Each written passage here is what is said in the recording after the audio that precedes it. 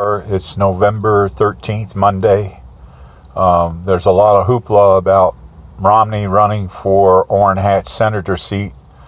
For those that you aren't aware, I've been fighting Mitt Romney, Bain Capital, and Goldman Sachs for over a dozen years. There's medical articles out there, Romney slap racketeering, meet the man battling Romney for 12 years. It's actually 16 years now. The issue being is that, oh, daggone, sorry about that. The issue being is that Romney is not running for senator because he wants a workload at his senior citizen's age. Romney believes with the mess that Trump done that he looks like such a clean candidate in comparison that he can run for POTUS again in 2020.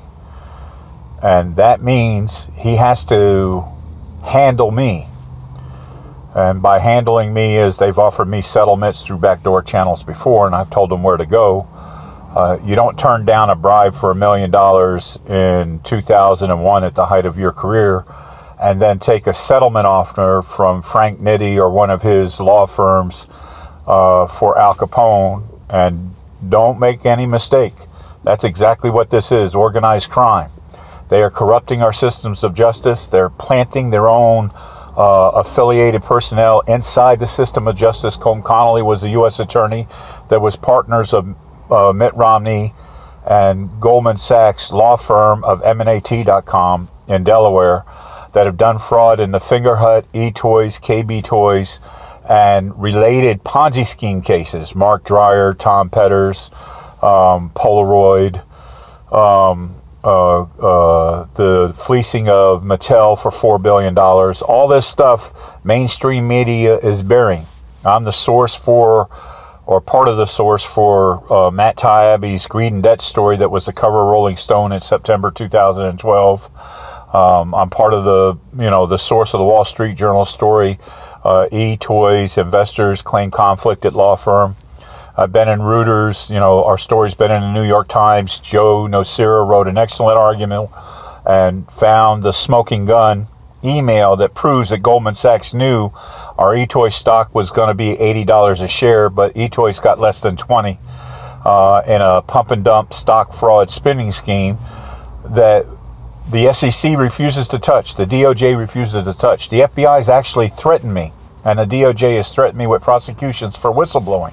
I turned down a bribe and reported it, and you get threatened by the very people that are tax-paid public servants to protect us from enemies foreign and domestic. This stuff sucks, people, and we got to do something about it. And, dealing with me, Mitt Romney's, he physically won't do it. That's not how leaders avoid landmines. But somebody will get me out of the way because everybody wants that guy to be president other than the Baptist Bible South. Unless I get unity and somebody to report on this, or somebody in the system of justice with the guts to turn around and report 100 crimes plus and obvious, visible by his own resume, Colm Connolly, Department of Justice resume at the Office of Legal Policy, unless somebody turns around and reports these crimes other than me, they're going to get away with it and they're going to do me in. Robert Albert, the eToy shareholder, is done in. Marty Lackner was the brother of Assistant U.S. Attorney James Lackner, and they were involved in a Petter Ponzi scheme that Assistant U.S. Attorney James Lackner was head of the criminal division and was ignoring. And the Minnesota DOJ can't say that they did no wrong. You can't self-police. Give me a break, right? This is the quintessential case that proves everything that Elizabeth Warren and Matt Taibbi and David Ciorda and Bernie Sanders and all those who have some semblance of good faith claim that Wall Street is doing crimes and not getting punished. And we can prove that it's by corruption in the Department of Justice that is documented. I don't need a single piece of discovery. All you need to do is look at the evidence. But unity is the key. Mandela, MLK, Gandhi, without others paying attention, Black Lives Matter, without others paying attention, nothing gets done, people. I'm going to start attacking this a different way in order to turn around and make something happen. Please pay attention. I'm going to 3 different courts. A New York District Court, the Delaware Court, and the Washington, D.C. Court. I filed a TRO request against Donald Trump when he nominated the conflicted Jay Clayton for the Securities and Exchange Commission. And unreasonably, inexplicably, intolerably, the clerk of court in Washington, D.C., this is how brazen and flagrant they are, refused to document the case. They didn't clock it in until May 9th. The judge dismissed the case May 5th. I filed it March 22nd. They had to file it after Jay Clayton was confirmed or it would have went viral. They had a chance of going viral. And then all these house of cards, a mile-high, untenable house of corruption and fraud cards would have come tumbling down. Right? The Learning Company merger with Mattel, fraud. Combe Connolly is the missing link, the smoking gun proof. He was the assistant U.S. attorney in the office that should have presided over the Cook books, unless you really are going to argue that Mattel's inside and outside auditors were that stupid to not notice that the thing was losing money, right?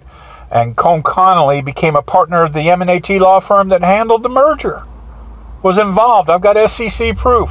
And we have a problem about that now. They're redacting PACER, the public access to court electronic records.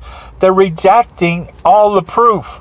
You can't take the public access records down, but they are under bullshit guise that it's too old. It's not too old if the case hasn't been handled, right?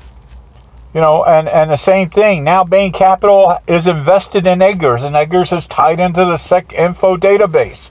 Now they know where my paperwork trails came from that proved that Romney was lying about when he left Bain Capital in the 2012 election. Everybody, including Daily Cause, Adam B., said that I was full of bull. When I got vindicated by the Obama campaign printing the facts, everybody kicked me out.